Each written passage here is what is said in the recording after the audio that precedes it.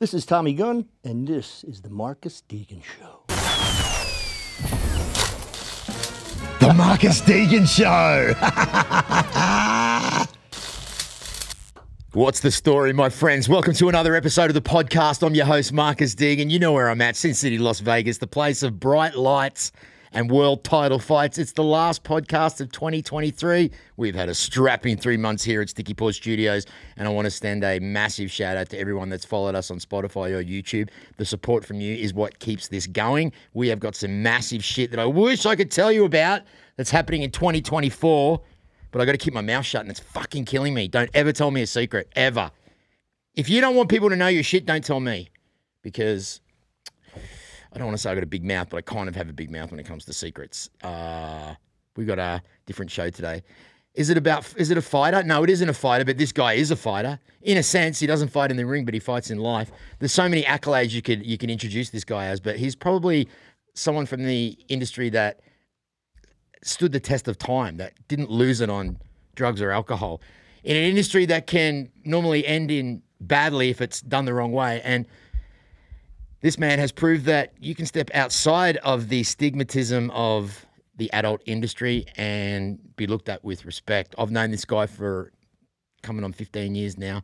He's a good buddy of mine. If there's a zombie apocalypse, then you got to get to this guy's all-terrain vehicle. We're going to find out a little bit about that. One of the legends of the fucking business. Would you welcome to the Marcus Deegan Show, my brother, Tommy Gunn. What's up, sir? Oh, thanks so much. Thanks so much, Marcus. Thanks for having me. It's fuck. You don't age. Well, I see it. We see it, don't we? Yeah, absolutely. We were just talking before. How old are you now? 56. I'll be 57 in May. Do you ever think you would make it to 56? No. Honestly. You never fucked with drugs and shit though, right? I did. In the beginning, and then like in the beginning of your career? No. But Strangely enough, the industry happened after my drug craze or whatever you want to call it. In fact, it helped me get out of the drugs because I found something. I was like, wow, this is like a real thing. I could do well at this, but I certainly can't do it all fucked up and banged up and so I saw that and realized I've got to be an athlete. I can't, go into this. You mentioned fighter. Well, it's somewhat of an analogy. I can't go into a scene, it's a physical thing, right? You can't go into it all banged up and drunk and hungover from the night before. So I treated myself like an athlete, which I've always done. I've been very athletic as a kid growing up, soccer, BMX, all these physical sports and stuff. So, and in an industry where guys aren't typically in shape, Tommy, guys aren't typically physique-wise, they're borderline shit, really. You were one of the only kind of, there was a handful of you guys that stayed in shape. Sure. Why do you think that guys in the industry didn't think that it was important for them to be in shape? Well, I don't know if it's an issue of the guys in the industry didn't think it was important enough to be in shape. I think it was just, there was a very critical talent. If you could keep it up, get it up and keep it up, that was it. No matter what you look like, you can do it, so you're in the business. So therefore, you didn't see very many body-conscious men. There were a few, but at the time when I got in 2004, I came from the world similar to yourself, was the dancing world. Yeah. And that performing, and it's all body-conscious stuff, and you can't be out of shape doing that. You're on stage in front of 1,000 girls, so how are you gonna do that? So I kind of brought that to that industry and was blessed in the respect where when I got there, a lot of the girls and producers and directors were like, wow, look at this guy, he's in good shape. And that was going to be my next question. Did it attract like a lot of the female talent because of the way you looked and because, you kept yourself well and you stayed in shape? Did that draw a lot of women to want to do work with you? Yeah, it definitely helped. I mean, when my first, I guess, interaction with the girls was in 2004, or my dates mixed up, 2004. I came out to Vegas. I knew a director that I had met on a previous trip to Los Angeles, and because I was seeing this girl, and she and I were screwing around, and she was a dancer in Florida. I was living in Florida. She and her she and I got intimate. We screwed around, and I can remember her smoking a cigarette after we had sex, and she's like, "Wow, my God." And I'm like, "What?" She's like, "You should be in porn." And I'm like, "Oh, well, what do And you mean?" you had never thought about it? Not really. I mean, You used to fuck a lot of girls being a male stripper, right? Not really. Really? Strangely enough. What the hell? I know. My body count was very low. Strangely. Is that what they refer to that? That's what it's called count? now, the body count, yeah. Yeah. So I said, "Well, I don't know. What do you mean?" She goes, "Well, you got good shape. You can fuck really well." And, I made a few movies. And I go, "Really?" She's like, "Yeah, I go out to California quite often, and I've done a couple things. If you ever want to go, I could take you." And I go, "Really?" She goes, "Yeah." She said, in fact, next week, I'm going to go. If you want to go, I'll go for 10 days, and you can kind of drive the rental car and carry the bags, carry my suitcase. And once we get to a location or a studio or wherever, you'll just be quiet and get lost and go sit in the backyard or something while I do what I do." And so when I went and I met this, on the last day of that trip, I met a few producers and directors and some of the girls. I met this gentleman who was a big director for a company called Wicked, and he basically had the background you and I did. He danced in Canada. Right. So that's how we connected. Because she got up, the three of us went to dinner. She got up and went, "Excuse me, I'm going to go use the powder room." I said, "Okay." And she walked away, and then I said, "Hey, man, this girl's thinking about, she wants me to do this business." I said, "Well, what's a guy like me got to do to get into this business?" He says, "Well, it's not easy because, everybody thinks they can have sex and have sex." Well, yeah, it's one thing in the privacy of your own home, in the comfort of your own bed or whatever. But to do it in front of 30 people with a boom camera, with a boom mic and a camera and the guy right over your shoulder and all these things, that's a whole other story. I said, "Well, what would I expect?" He says, "Well, your best bet to get into business is you come in with a pretty girl." I said, "Well, how does that work?" He goes, "Well, the pretty girl is kind of like your leverage. And for example, she'll be your kind of your foot in." I said, "Well, okay, so how's that work?" He goes, "Well, all the directors and producers, they all want the new girls is always, the new girl, right?" Yeah. And if she says, "Yeah, I'll do a test shoot or this or that, but I only work with him," that would be your shoe in. That would be your opportunity. Well, in this case, that's not how it worked, but long story short, she came back. I got his business card. We went back to Florida. She kind of went her way. I went mine. I still got back into dancing and stuff, and I was working as a mechanic, building drag race motorcycles for this one racer guy. So I kept this guy's business card. And it was weird because, I looked at this card and I'm like, man, this could be a whole new life. But, that world is... Yeah. It doesn't go away. You do something on the internet, it stays forever. So Yeah. So I said, so I kept the card. And, every couple of months, I'd get this crazy, pull the card out and look at it and go, "Mark." Maybe call the guy, "Hey, man, what's going on?" "Oh, I'm on set right now. You want to talk to Jenna Jameson?" "Hey, hi," whatever. "Have you made up your mind?" I go, "Nah, I'm still nervous. I probably not going to, I'll let you know. I'll just wanted to call." I said, "All right, I'll let you go and get back to what I was doing." I got back to what I was dancing and stuff. So me doing that for 4 years over the course of a few months, every couple months, pulling this card out thinking, man, if I could only just get the courage to do that. Nah, I don't know. So eventually I got the courage. After 4 years of carrying this card around and doing this drag racing and motorcycle stuff and still dancing, I decided, you know what, I'm not getting any younger. And I got into the business at 36, which was late for a guy, almost 40 years old. Right. So did you go into doing stepdad porn straight away? No, because that didn't come till later. Really, no, that's right. Yeah, it was different. The adult industry has a way of really compartmentalizing everything in it. What's older guy, younger girl, older woman, younger guy. It's all very compartmentalized. Mm-hmm. That, strangely enough, I think, if you can imagine, the adult industry was based on older guy, younger girl kind of naturally. Yeah. Naturally. So when I got in, there was no step this, and it's not as if you looked like an old man anyway. No, I still looked, people thought, oh, you're late 20s. I'm like, no, I'm damn near 40 years old. And they're like, wow, really? Mm. So when I got in, like I said in my earlier years, I had a real bad run with drugs. It was dreadful, and for lack of better words, I'm surprised I made it through that. What kind of drugs? Coke? Coke, GHB, this and that, and blah. I recall literally, honest to God, that, at one point or another, in like a day or in an evening or whatever, in the hardcore of my... If you're fucking... Being on like 9 things. Yeah, right. Like, oh, what's that? I'll try that. Yeah. Boom, what's this? And I still thinking that you're sober. Yeah. Yeah. I consider like alcohol and cigarettes. Yep. A drug. I'd be on acid and taking cigarettes and smoking and cocaine and GHB and this and that and mushrooms. Oh, you got nitrous. The whole everything. Jesus, that's all we did was dance and come home and have a big party and all the people around in Florida and stuff. So I managed to survive that. Yeah, luckily, because a lot of people don't. Exactly. Especially in your industry.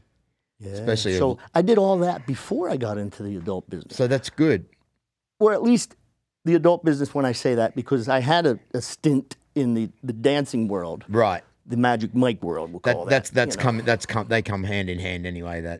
So all I had to do at the end of the day was, after taking all my clothes off and leaving one thing on for the girls, the next step was taking that off and having sex in the context of a story in a movie, right, which was story driven and wardrobe, and that's what this gentleman did. Which goes back to that movie, that Gladiator movie that I saw. That was like a full production movie. Remember back in the day of pirates and stuff that.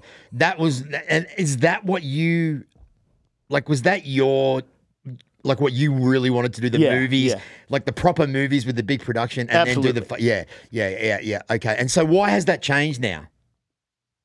Well, the reason why that's changed, I believe, is pirating. Pirating in the sense that you put your content on the website or out there on the web, someone snatches it and gives it away for free to everybody. So nobody was making their money. When I did Pirates in 2005, I was cast to play Stagnetti, which was the bad guy, opposite of Evan Stone, which we all know is a really great guy. Did you say that with true meaning, then he's a really great guy? Or he's great. Evan Stone he's been nothing but a... he's a fucking legend. I saw him at the UFC a couple of months ago. He's a mini. He's only this tall. Well, we're minis. I liked him, though. I really... he's great. Yeah. Anyway, so that's kind of what put me on the map, because there was a time when I wanted to be an actor. I think we all want to be an actor. Right. Rock star, act star, whatever it was. I wanted to be an actor, and I thought, maybe if I decide to go mainstream, I'll just be like some little tiny atom in some huge universe, and nobody will know who I am. Maybe, I don't know, that'll be difficult, right? Or I could go into the adult direction, and it wasn't such a big world, but yet it was big enough where everybody consumed it, and if I could make a name for myself there, then maybe, again, Hollywood would say, oh, we recognize you. And if the day came when they needed someone, because, Hollywood's always looking over the fence at us. It's like we have this wall between us. They're always looking over the fence at us, and we're looking over the fence at them. They're thinking, how can we be more edgy and have more that edgy content in our world? Hence Sasha Grey. Yes. And then on our side, we're thinking, how can we be more Hollywood, and our productions be more, hence Pirates and all these big movies. Yeah. So I chose to go the adult way, and it worked. And it worked. And it worked in the capacity where you mentioned someone, Sasha Grey. One day, I was on set, and I get someone who says, hey, man, they're casting for Entourage. I said, really? I said, yeah, they're looking for male porn guys. I said, okay. He says, here's the contact.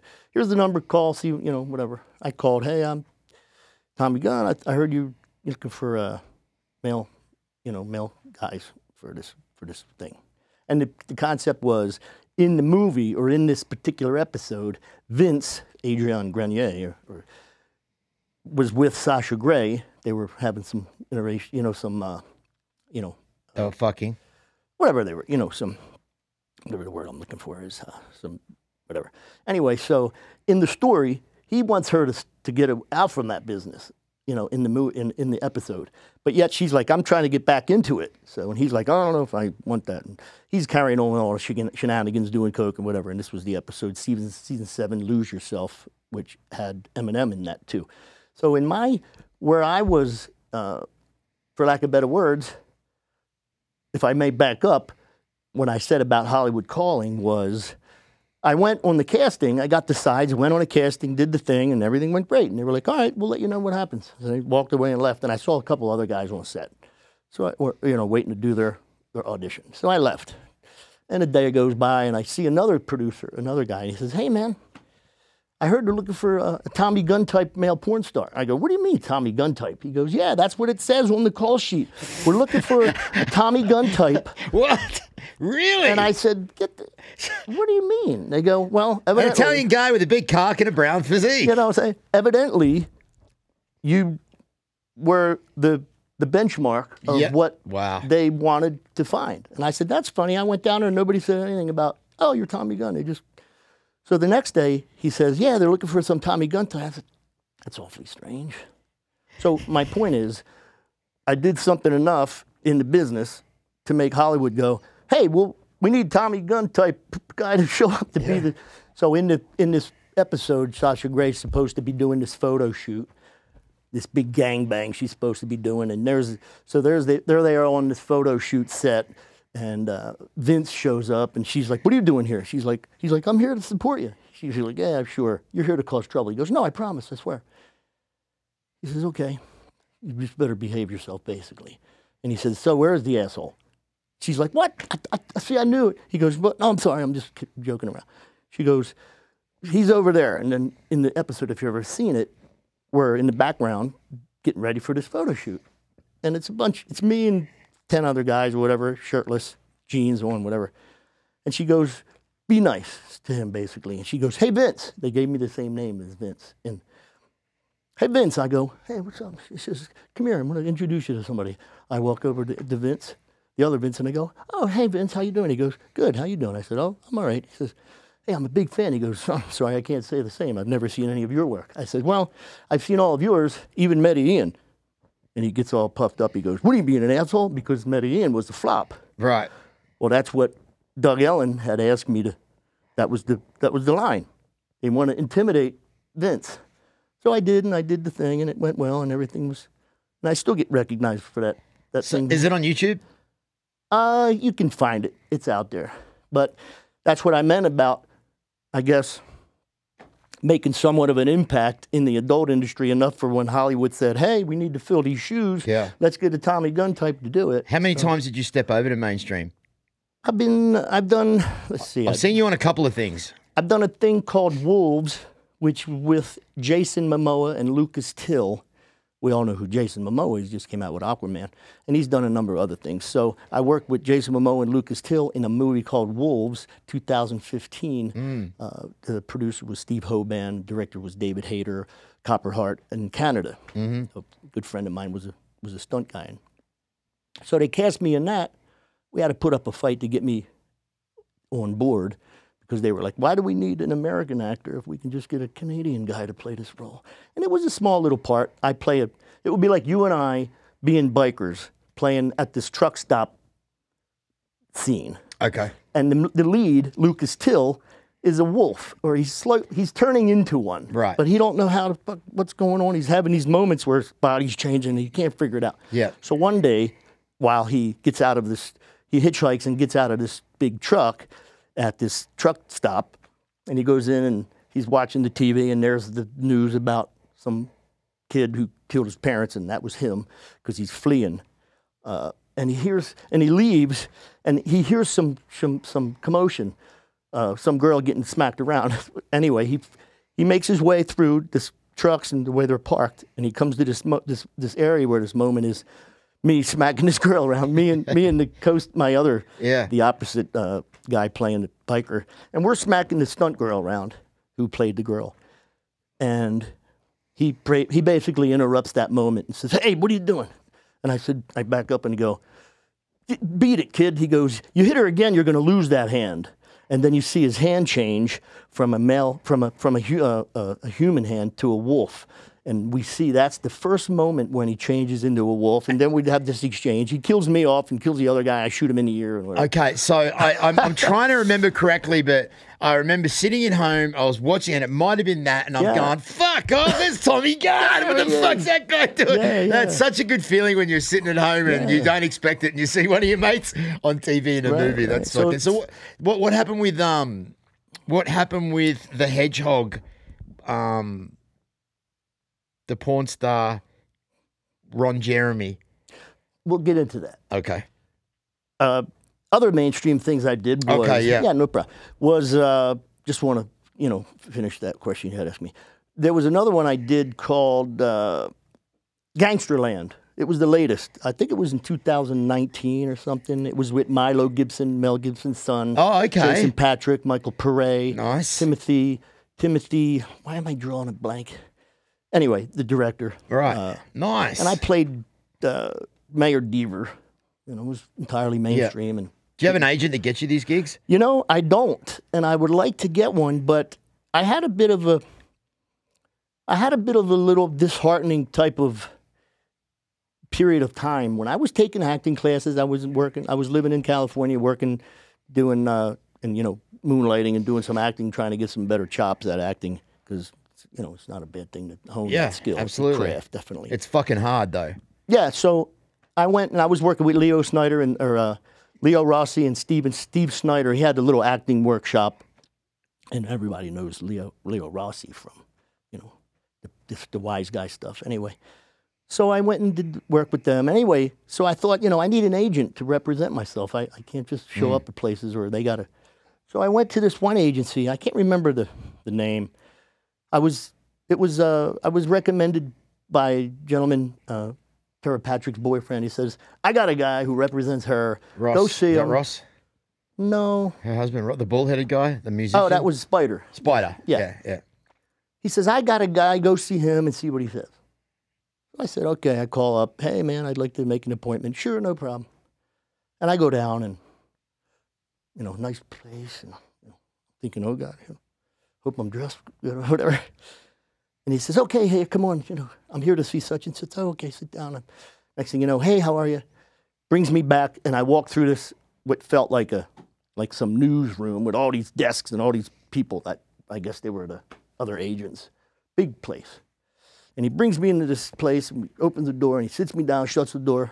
Nice windows, and just really beautiful place. And he says, so what are you trying to do? I said, well, I'd like to do some acting. I like it. I'd like to do it. I feel like I'm trying to do it. I feel like I can do it. He says, well, it's going to be tough with your background, what you've done. That was going to be my question. Did he know that you had done porn? Yeah. Yep. And I said, well, what have I done? I didn't murder anyone. He says, yeah, well, it's the stigma, it's the porn, it's the adult stuff. I said, well, it's a legitimate business. Not like we're doing anything that's illegal or anything. And makes way more money than mainstream does. Even more. Yep. Strangely enough. But anyway, I said, so I need an agent, somebody who could represent me. He says, well, we basically vote by a committee.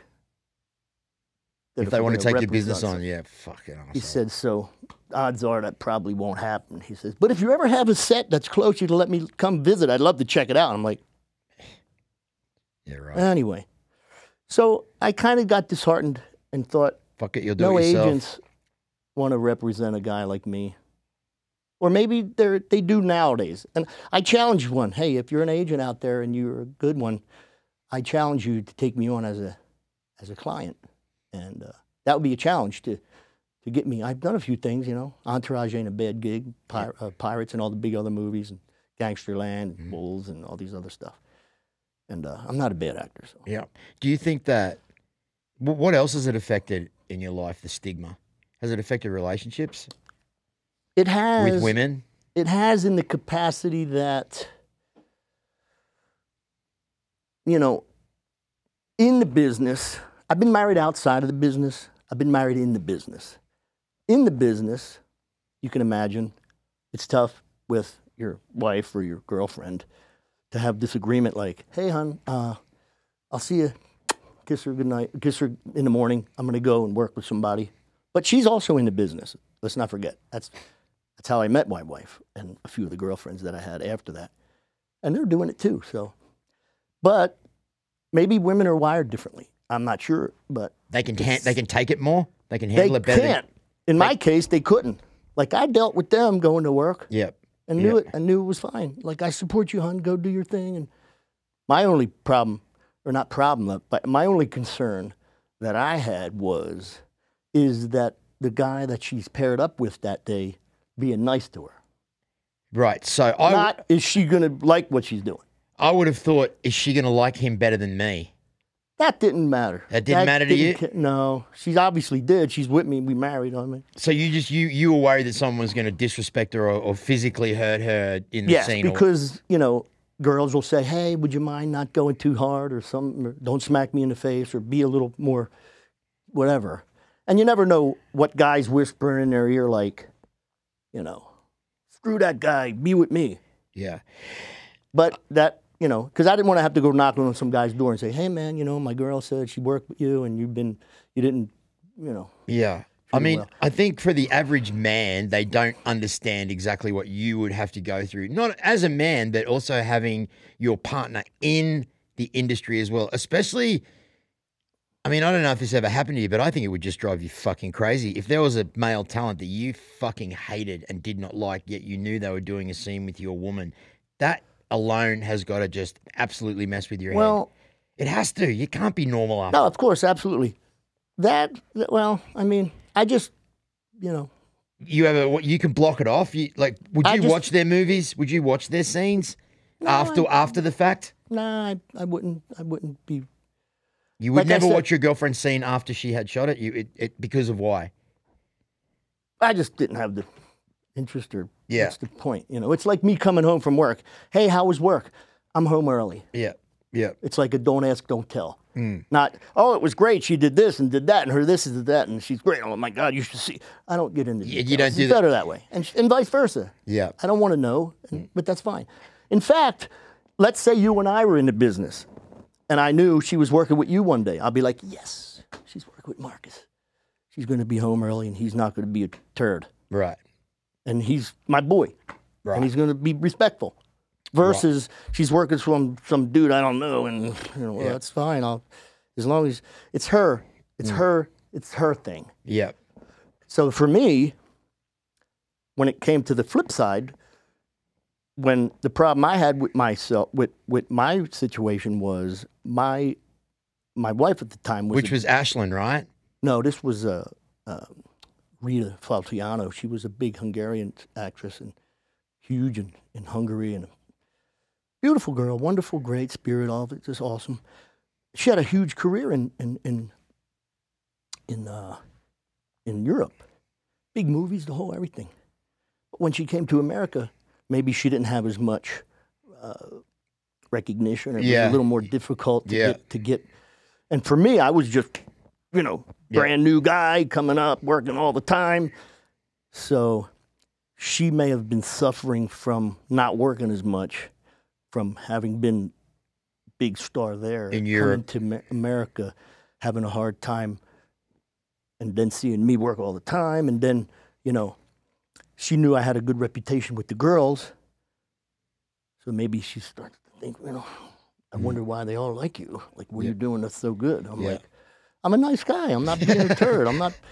Because I'm a nice guy. I'm just being nice to him, I'm fucking him real good, but I'm being nice at the same time. Oh, well, at the end of the day, I always looked at it like whoever I was working with or I was teamed up with, in one way or someone might think, I looked at it like she was in my care. Yeah. She was in my, because I always considered myself, the women are the marketing of the business. I get it.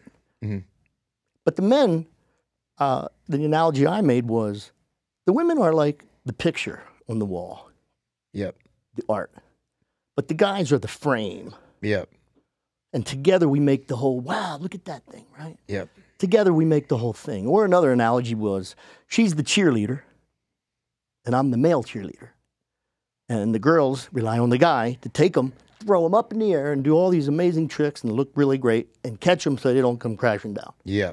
That's the guy's job. Yeah. How do you not fall in love with all these women, these beautiful women? Like, how do you, when you do such an intimate connection as having sex, how do you not get feelings for these girls, especially the ones that maybe you have seen from afar and gone, fuck, I can't wait to work with her? How do you not catch feelings? Well, for me, I did. You did catch feelings. Well, I kind of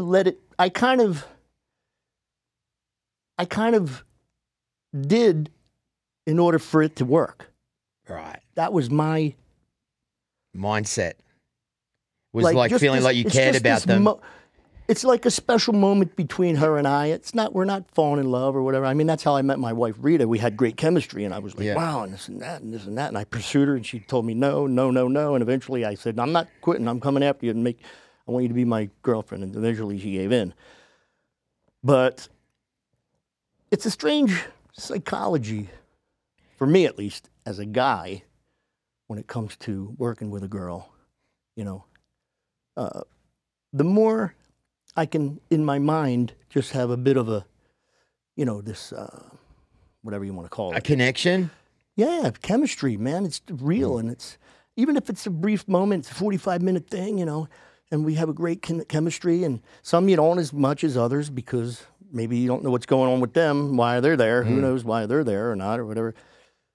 Yeah. So that's how I managed to be, you know, successful in what you're doing and being able to keep it hard is because you actually try to have a real connection with them for that moment of where you're swapping. Absolutely. I've actually worked with a bunch of girls where the guys would say, she's a bitch. And I go, and in my mind, I think, well, maybe to you. Yeah. I don't know what your deal was. So I'm not going to let that be something that prevented me from. Yeah. So I said, let me see how I deal with her. Yeah. So and then I would get on set and I'd think, okay, she might be exuding some of these qualities about real, you know, just standoffish or whatnot. And I just kept a cool sense of myself, and I wasn't whatever. And eventually I broke through and had great scene. And I go, I don't know what you meant about she was a bitch, because I had great. You know, so I didn't let that. Yep. Because it's all about that. It's right. About no, it would have to be. Level, And if you can see that you're having a connection with whoever it is that you're on the set with, the audience can see that as well, and it actually means a lot more. If you were doing a 45-minute scene, for instance, how many times do you stop and start during that 45-minute scene? It all depends what you're doing from a movie standpoint. If you were just doing a fuck scene, if it was a Gonzo is basically boy meets girl. Yep. No, hey, hi, none of that shit. Yep, just straight into it. You know. Yep. Straight into it. Yep. And if you did it right, you don't cut at all. Really? Okay, that was my question. So how do you, I mean, I suppose you're used to it. Now, these are questions, common questions that I know that the men that are listening to this want to know, personal questions about this. And then we're gonna shoot over to you in a minute, Chase, because there's a couple of things I want to talk to you about. So Viagra, is it used by everybody? They say it's not, but obviously that would be a common thing, Viagra or Cialis or something like that. It's like driving without insurance. Yep. You could do it. Yeah. But what's the point? Yeah. And I'm not saying, you know. And you don't do it? No, I use some here and there. Yeah. It all depends. Yeah. It all depends. On the girl it's by no means one of those deal breakers where like, oh my God, 20 years in the business and you now I'm discovering you took that. You know what? Take the S off your shirt. You're not Superman. You're a liar. Because it used to be hidden, right? Was it like a hidden thing? Like no one knows. It was like steroids, right? No one knows you take steroids. No one knows you took Viagra either. It's one of those things. It's a guy thing. It's like, oh, I'm so cool, I can do it without anything. You know what? Great. But when you're trying to work and you're fucking on the hood of a car in 110 degrees and there's all this shit going on and they cut every 2 minutes because they got to come in and fix her makeup and do, you know, and you got to stay like that. Yeah. It's like, it's a performance enhancing drug. You see, you're going to, you know, what other companies or I'm sorry, industries or that the guys, Everybody uses it, right? Yeah. In whatever capacity, right? It's Yeah. like for your car, you stick this good stuff in and it runs better. Why not do that as a guy or as a in whatever you do, like baseball? I don't know. Maybe But it just seems it would come looked down upon, like, oh, you can't. Nah, if you're in the industry, I reckon you would just have to do it, which is a great segue into today's episode. Is proudly sponsored by Riz Pharma, rizpharma.com for all your male wellness needs. Yeah. If you want to have a penis like Tommy Gunn, then all you got to do is go to these guys. If you can't get it up, Riz Pharma is the place to go to. If you're losing your hair, if you want to lose a bit of weight, if you don't want to get your girlfriend pregnant, rizpharma.com. It's an online pharmacy. All of your pharmaceuticals, all of your medication gets delivered to your front door discreetly. Use my promo code MDS and you're going to get 15% off. Nice. So Chase was talking to me earlier on, and I made sure that I asked him if he could engineer this episode of you and I told him about you. And Chase wants to to be in the industry. Yeah, that's true. Yeah. The first thing I asked him was, which is I don't know if this is what they normally ask male talent. How's your cock? Is it big? And he said yes. And I said, okay, great. Well, I suppose that's one of the first things. So, Chase, do you have any questions for this fucking legend of the game that maybe, not a lot of people can get the answers to because they're not a stud like this man? So first of all, are you serious about really doing it? Yeah, I mean, I'd love to give it a shot at least, Yeah. But so I guess very similar to how you were asking that director forever ago, what would a guy like me, need to do to be in the industry? Well, here we are 20 years later. Yeah. Now the industry has, I guess for lack of better words, made itself so more readily available because of these platforms, the OnlyFans, ManyVids, these other clips for sale, all these other things. You could just, find some pretty girls that you're friendly with or, whatever, that are consensually want to do the same thing and shoot something out your house. You don't have to be, unless you really want to get into the mainstream world of it and end up being an actor and get cast as in this case, you would be, how old are you? 25. Okay, you might be a younger guy with an older MILF situation, right? Yeah. That happens a lot. Maybe Tory Lane or who's the other one that we're going to get into? It's Phoenix such a Marie. different, things have changed so much. Yeah. But what can he do? What can he do? Like suggestions first. Like obviously you said to shoot it at home. The barrier of entry now is way different. It's not as tough, I don't think, to get into business. Right. So shoot something with a girl that produce it, shoot it. See, that's the thing there though. How do you get a girl that to fucking come over to your house and shoot a porn? Befriend a couple. Yeah. By virtue of who you are and how you're related with Marcus and the podcast or whatnot, and so you say, hey, I do this and I'm this and that, and I'd love to potentially do something. Someone might say, oh, really? You're a legitimate guy. You're not some, unknown guy because you have the background of this. It's kind of legitimate. And plus, he's an opera singer in church. Yeah. Oh, yeah. That's also a thing, Yeah, right. What is it? Tenor? Baritone. Baritone. Yeah. So, I mean... I can tell you had that real deep... Yeah. So, I mean, is there, if you can point him in a direction, if you can give him an email... Let Come us... to the Vegas convention. Oh, when's that? When is that on? 24, 25, 26, Are you going to be there? I will be there. This is a good segue for you to pull up that photo that you had that I sent you earlier on. Yeah, So yeah. let's see if you remember this, Tommy. Wow. Holy mackerel. Look at that. Look at Look at that. I remember. That was 2013, my brother. Yeah. Time just flies. waits for no man. I don't know who the fuck I'm supposed to be right now. What the He's fuck? like, what is that? I look like a John McEnroe or gay something. Rod Stewart. Gay Rod Stewart. John McEnroe or whatever. But that was at the AVN Awards in 2013. Yeah. So maybe that'll be our next thing then, young Chase. We will hit up Come over. We'll hit up the AVM Awards We'll and Tommy pal can around. Yeah, and you can introduce us to a few people. That'd be cool. A couple Yeah. girls and stuff. Yeah, And yeah. at the end of the day, the girls they need to produce content. Like I said, a lot of them have gotten out of shooting mainstream where you show up to set and you got the director and whatnot. A lot of different platforms have come to the surface now where you can do stuff. OnlyFans and stuff like that. Yeah, you can do stuff. You do any of that? Own... You do any OnlyFans? I do, but it's hard to get some of the girls to. Yeah, yeah. Any questions you have about that you're curious about, Chase? Like, well, I guess a particular struggle with me for this is like I do have like obviously I do all of this tech stuff. Yeah, I have a vast understanding of how all of this works, and then I also do all the social media for people. Sure. So it's almost like if I do the OnlyFans stuff, do I just go in with the angle of should I just run your OnlyFans rather than star in it? You run who? Both? Yours or the girls? The girls. Run. Well, I mean, they need to have partners, male talent or whoever, to do stuff, certain things and whatnot. So there is a way. It's not impossible. Yeah, I just need to find the person. Yeah. It's definitely more. What I would suggest is get out there, introduce yourself. It's definitely more prevalent. Yep. Than years ago. It's like the barrier of entry is tough. You could even get with an agent now. There's so many.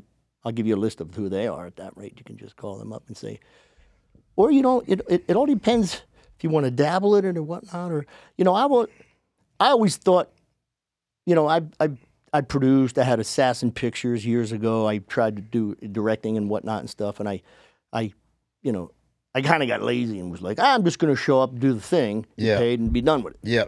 But now, after 20 years in Hall of Fame and all these other, accolades, awards and whatever you want to call it, people say, you still don't have your own website or something like that? You should be putting your name on something, Tommy Gunn's whatever or Tommy whatever. So, I don't know. Maybe there's something there. And maybe, one last question, looking back on everything, and this might be a little bit deep, I guess, but like, sure. Do you regret anything with it? Do I regret anything? I think a couple things here and there. I wish I'd have done something different, and we all wish we'd have done certain things differently, like save every penny. Yeah. So the money, you could have been a bit smarter with the money. Yeah, but at the time, you're like, well, it's happening so quick. It was coming in, going out, coming in, going out. I'm like, how about this? I'm going to start a company, sure. Yeah. Assassin Pictures, try to make movies and stuff. Would I have done some different things? Yeah. Yeah. How do I feel now about having been 20 years in the business now? And, you haven't asked me how has it affected my family life or my friends or my whatnots. I wanted to delve into your family because I know that you've lost your mum. Yeah. I know that was very difficult for you. And I lost my dad too, so I can empathize with you. I know what it's like. It's rough it's like they they took a spot up on earth. Like we sit, here we sit. We take the space, we occupy the space. Yeah. And we know it, right? And now they don't. Yeah. At all. Not right now, not in the physical, but definitely in the spiritual. But in your brain, in your mind and your heart and stuff. Yeah, they exist, and the more you think about them, and the more that that's how you keep them alive and stuff. Yeah, but how were they with what you did? How was your mum with it? She didn't know I got into it. So at all, ever? Nope. She passed away in '94. Okay. I was dancing. Yeah. She had come out. Yeah. She had come out to one of our gigs and watched me dance for the girls and stuff, and doing our acts and. She had this little grin on her face, like, oh, my God, I can't believe my son is finally not shy anymore. Yeah, so that was nice. What about Dad? And Dad, when I first got into it, it was maybe a year, 2 years, 3 years. I finally said, hey, Pop, I'm out in Los Angeles, and I'm doing some production work and film stuff. And I got into the adult business, and I was making some movies and stuff. Really? I said, yeah, and I don't think he knew at the time when I had expressed this to him, and I always have a hard time talking about myself in a capacity that's I'll say it and you can kind of get an idea for it. I hate to talk about myself in such in an elevated way. No, I understand. But I said, Dad, I don't know if you're aware of this, but I'm like Tom Cruise in the business. He was like, what do you mean? I said, I'm winning all these awards, and I've been, that's what I'm hailed as that type of.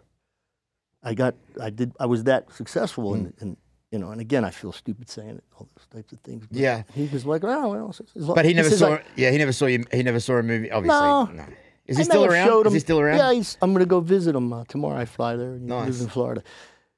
And I've always had a hard time, you know, talking about myself in that capacity. Because as far as I'm concerned, I'm just some small town kid from Jersey who came out and wanted to pursue something and ended up in that world. And they said, okay, stand here and wear this and say these things and do that thing. And then I did that over and over again. And eventually they were like, you're him. You're that guy. And get up on stage and win this award. And I still, I'm just. Yeah, you find it hard. Inside, you just Tommy. I'm still Tommy. You know what I mean? So very humble. Like over. Yeah. Well, that's. I mean, no one likes a fucking big head. Yeah, right. No one does, right? Because there are plenty of them out there. Fuck yeah, there is. You're talking to one right now. No, I'm kidding. So, was there ever one particular girl in the industry that you're like, oh my god, I've got to work with her, and then you finally did work with her? Who was there a? Because you're the. There was a few of them. You mentioned Jenna Jameson earlier on. I never. She's the one her? that got away. Jenna Jameson. Never worked with her. I worked under her. Ashlyn Brooke, you work with? Yeah, I worked with Tara Patrick, Janine Lindemulder. Oh, you work with Janine, Lisa Ann, and all Lisa Ann, Dasha, a lot of the big names. Sunny Leone, who's now a huge Bollywood star. Yeah, she's over in Bollywood now, right? Huge Bollywood star. Every day, I get inundated with this clip that she and I did a video of. I caught her between, I think, relationships, because typically she would only do girls. So somehow or another, she was ending one relationship, and maybe, who knows how far along afterwards that she got into another one. But I caught her in this moment where she was going to do guys. Yeah. And I got a friend of mine who was a producer for Vivid. He says, hey, man, you know, I got you lined up with Sunny Leone. Get out of here. Stunning. And what I discovered stunning. was she and I share the same birthday, which was kind of neat, May 13th. I thought that was kind of cool. Anyway, so here I was, cast, set up to work with her. The only thing that was not terrible about it was this company was condom only.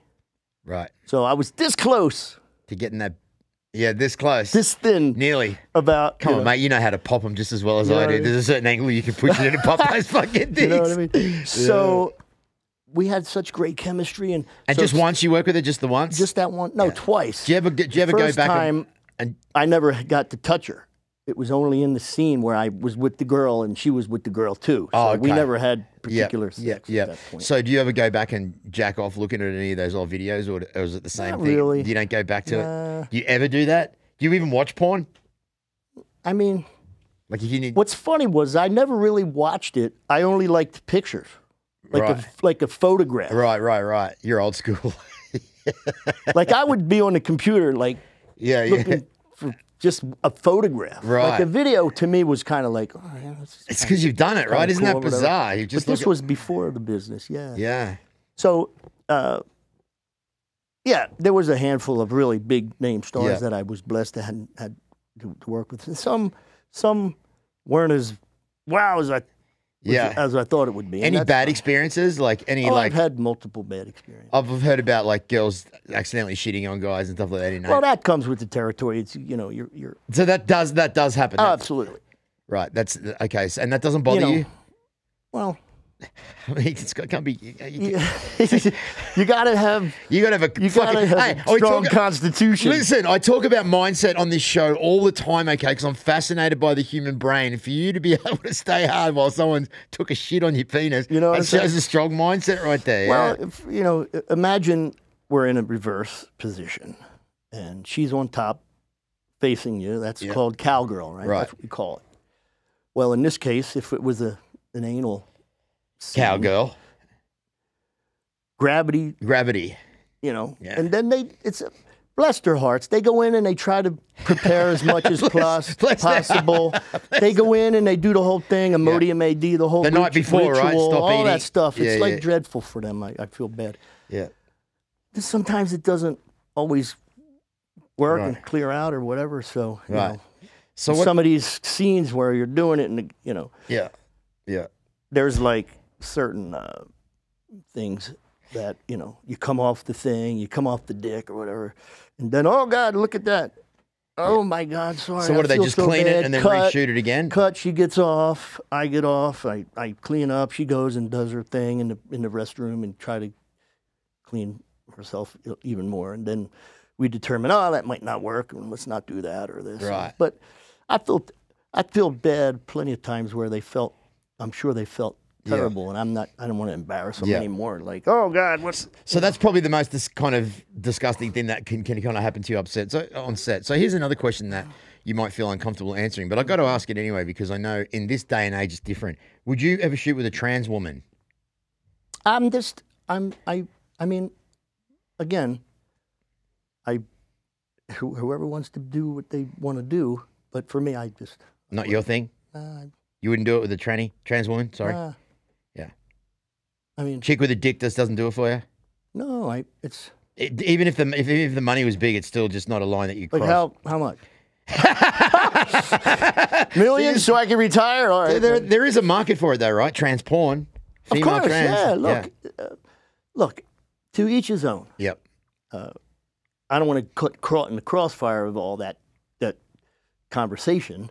But do straight male performers cross over to doing trans porn? And if they are they looked at differently in the straight? I've seen a few, and that's again, it's their. Yeah. It's the same thing. I jumped out of an airplane. I don't want to jump out of an airplane. Yeah. So how many? Do you remember the name of the first girl that you shot with? The very, very, very first Mason girl? Storm. Mason. Cherokee. Cherokee was with a movie Fluff and Fold. My 20-year anniversary, February 16, is coming up, which is marks my 20-year nice porniversary, we call it. And a girl named Cherokee that I worked for. And who was the last girl that you worked with? The last girl, I worked with two at the same time. Gracie something and... it's terrible. You know what I mean? They were just sweetheart young girls. Yeah. Darling, absolutely darling, and just... Two of them at the same time? Yeah, it was VR. So VR is very interesting. What's VR? Explain that. Virtual reality. Virtual reality is you wear the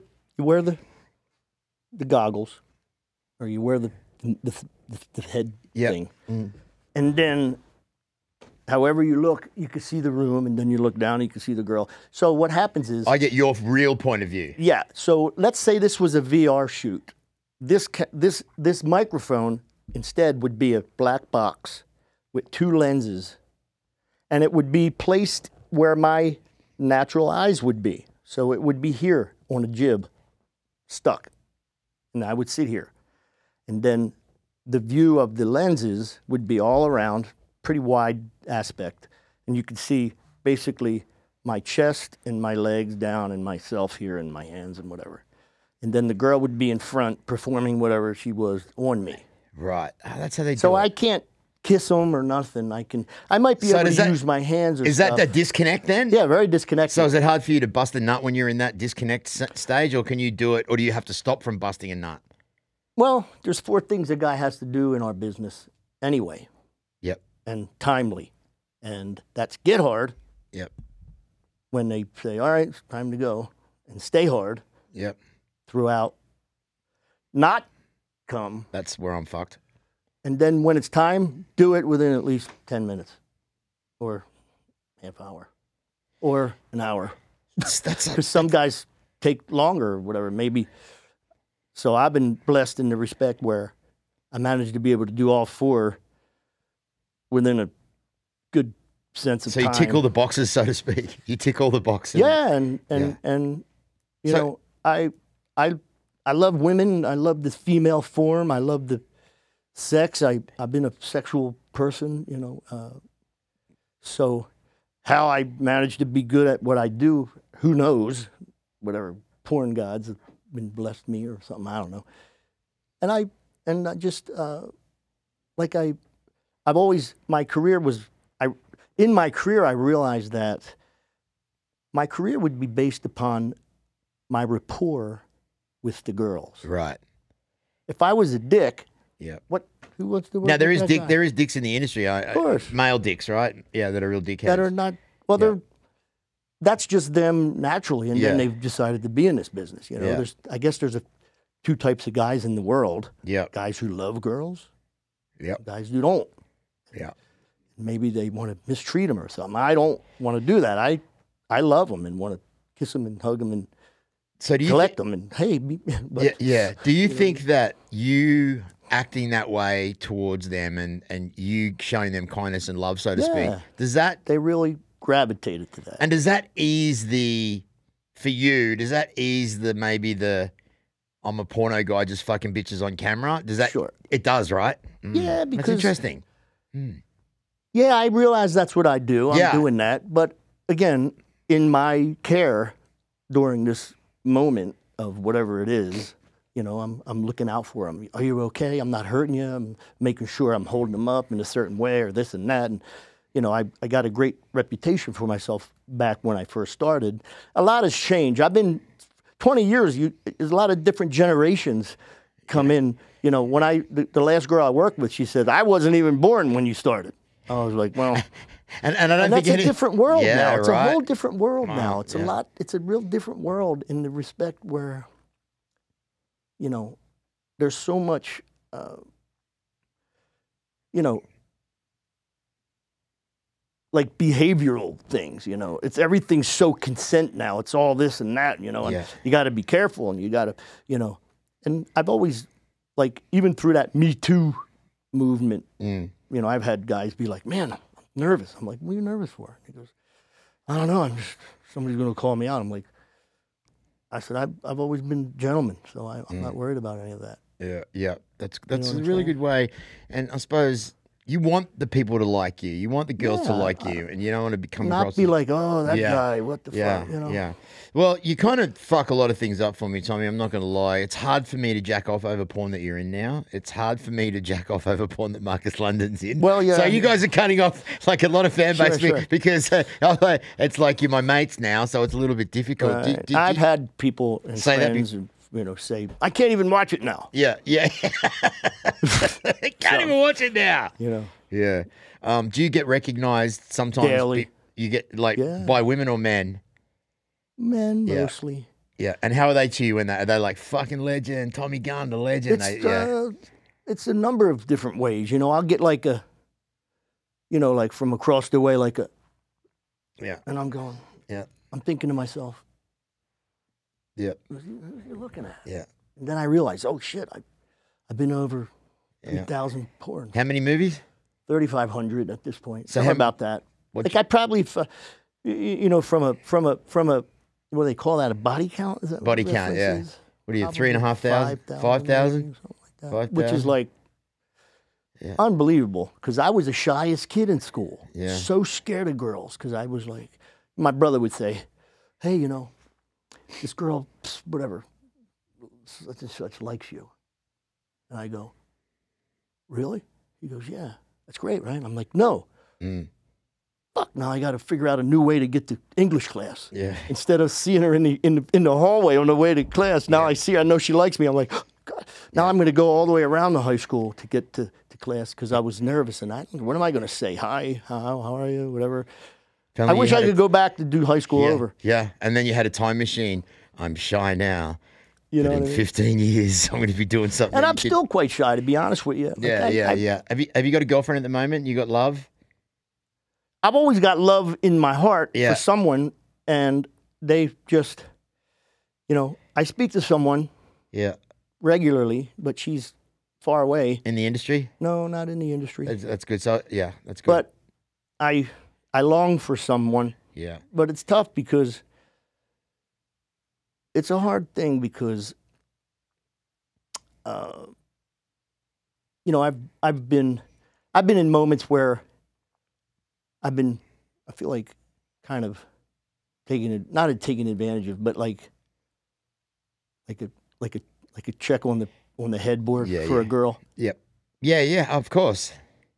You don't want to be that. And it didn't turn out to be anything. And I thought, oh, that's funny. And they, in their mind, maybe like, yeah, they got the I fucked Tommy Gunn. Yeah. But I'm not going to become of it. And I was like, well, Yeah. okay, whatever. Like, that's happened. Yeah.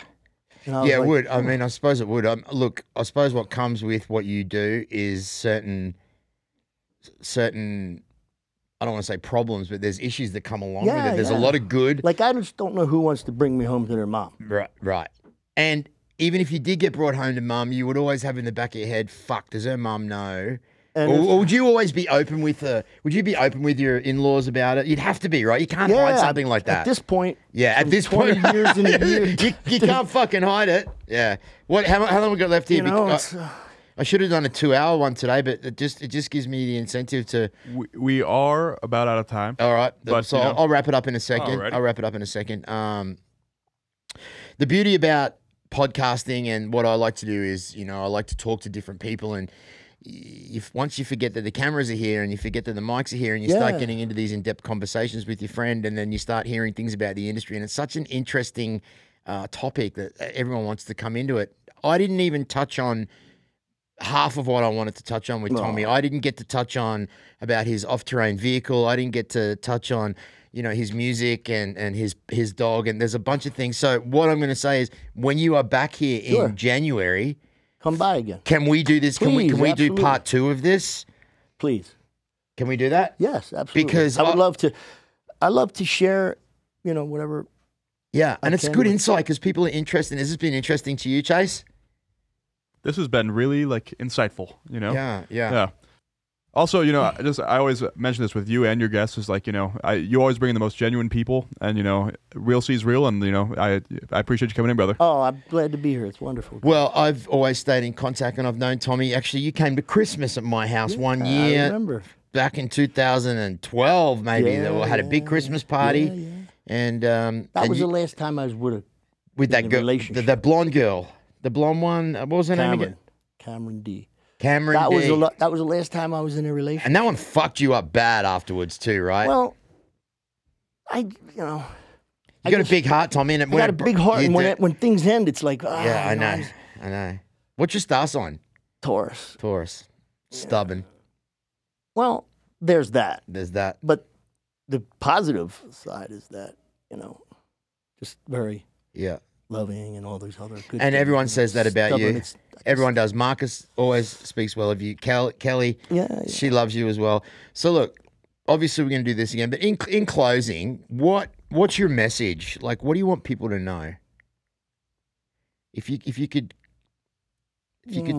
say something, do you have a message for people that are listening to this, or in just a whole scope of just life type thing? Yep, it could be a sentence, it could be a word, it could be a mantra, it could be whatever. What's your message? I get even this, after all these years, right now I'm still like, what the fuck am I gonna do? Really? Here I am now at this age, and I've done those things and whatnot. What's next for me? I don't know. I'm scared to death. Scary. I'm with you. I really am. I feel that way as well. And, every day or damn near close to that, you hear about, such and such dropped dead the other day. I go, what? He was only what? 42? I was like, Yep. I'm with you on that. Capture the moment, whatever it is. Time is fleeting. It waits for no man. And capture the moment. Get out there and do stuff, man. Hurry up, because before you know it, you've blinked, and it's fucking 30 years. 2 times, 3 times, whatever. Yeah. Like, there's so much I want to do right now, It's like, here we are just before Christmas. It's such a horrible time for me. Sad. I don't know why. I want it to be more uplifting. Now you look on these Instagrams and all these others about manifesting and saying these things. You got to say these things over and over. You got to visually see yourself doing whatever it is you want to do, whatever makes you happy, do it. I'm like, I don't know what makes me happy. I know what makes me momentarily happy, because happiness is a pursuit. It's not a, that's what they call it, the pursuit of happiness. Absolutely. Happiness is not every moment of your life. Life is just about kind of stealing moments that kind of happen. If anything, cherish time with someone. Things are things. You can't take them with you. memories, hopefully, unless it's tragic and you have like Alzheimer's or dementia and you don't have those memories after all these wonderful things you've done as a person in your life. It's not the destination or the journey. It's the company you have. Absolutely. You know, and I, like right now, I just want to love the shit out of some girl right now. Yeah. But I don't know where she's at. She's not there. here right now. She's not here, but she's there somewhere. She's out there, and it's just she's out there. It's a terrible feeling because I think to myself, who would want me? Bang all these girls. Nobody wants to be like, that's my guy. Well, I'm proud of him for all that. There is. I don't know. Maybe they say there's somebody for everybody, but I don't know. Because once again, that is only going to be a part of who you are. Who you are is who you are, which is your heart. It's not what I do. It's not who I am. It's what I did. Plus, I'm on the ass end of it. I don't know what the hell I'm going to do next. I love building stuff and welding and my off-road stuff, and I just wanted to love the shit out of some girl. I feel like I'm affectionate, very affectionate guy, and affection is like air, for me at least. Yeah. I need to be affectionate and love and hug on someone. Yeah. It's out there. It's out there. You know? It's fucking out there. You know, one might think, oh, this guy gets to have all these sex with all these girls. And don't get me wrong, it was momentarily nice. But it's like having a big, long jacket. A jacket is a rap sheet. A rap sheet is, you know, from an analogy standpoint, it's crimes you've committed. Not that I've committed crimes, but somebody would say, wow, he's got a long jacket. In the respect that, wow, he's had a lot of sex with a lot of girls. Can they live with that? I actually I was trying to put together a show, some sort of television show concept or whatnot, or podcast, something, I don't know. Because I love being in front of the camera, or not even in front of the camera, but I love to entertain somebody and talk in whatever capacity that would be. And I had this kind of a blind date that we shot, and that was the girls. She's like, I love him to death. He's so great, and he's so this and so nice. But the hardest thing that I would have to live with is the amount of girls he's been with. I just couldn't. But I couldn't accept that. Here's where I would look at it, though. Can you imagine how fucking badass the chick is that you get that goes, I don't give a fuck about what he's done. I love him. If you're out there, I dare you to show yourself. Cause she's fucking out there, Tommy. She's got to be some spectacular. And that's what I'm saying. That's something. That's how I look at it. Like, your next girl, the girl that you get, is going to be a fucking badass woman because she's going to accept you and what you've done for your profession. That's not going to bother her. And for someone to be able to accept you and that not, she's got to be a fucking badass chick. Trust me, she's out there. Yeah. No, I feel like she's out there. She is. They say there's how many? 8 billion. Yeah. I only want one. That's it. He's fucked a billion of them, but he only wants one. Tommy Gunn. I only want one, man. It's been a pleasure, my friend. Likewise. This is wonderful. Yeah, we're going to do part 2 in This January. could be like a 10-hour episode. It could have been. It could have been. Actually, absolutely. So the next one we'll definitely do for a 2-hour one. Thanks for coming in, brother. Thanks so much. Guys, we appreciate you listening. We appreciate you watching. And don't forget, 2024 is coming up. This was the last podcast of the year. There you go. Great, the last man. podcast of the fucking year. Chase, thank you very much for everything this year, my brother. I appreciate your help and your knowledge and your love and your professionalism over the last few months that I've been here. I really respect you. My pleasure, man. It's been really excellent. And next year is we're just about to, I'm going to bend next year over and fuck it. You and me both, brother. Yeah. Guys, thanks for listening. This is Marcus Deegan for the Marcus Deegan Show here in Vegas. We're out.